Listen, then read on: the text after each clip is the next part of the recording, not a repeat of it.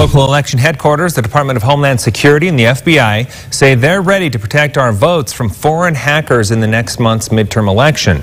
As News for Utah's Washington correspondent Anna Warnicki reports, the plan focuses on election systems before Election Day and hotlines to report problems when we vote. Missouri Senator Claire McCaskill says America needs to be prepared for another attack this November. Nearly everyone recognizes that Russia interfered in the 2016 election. McCaskill wants to make sure that neither Russia nor China nor any other foreign agent can hack our election systems and mess with our votes. The threats we face as a nation have never been greater. FBI Director Christopher Wray says the FBI has been preparing for Election Day for 2 years.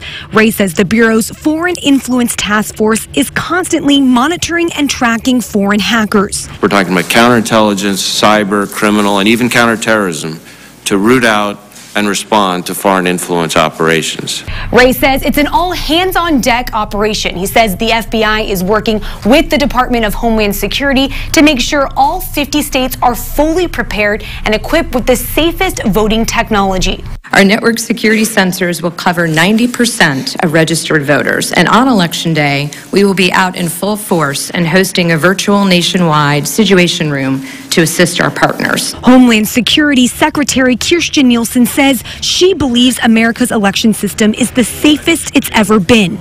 Nielsen says Americans should be confident their votes are protected and will count on November 6th. In Washington, Anna Warnicki, News 4 Utah.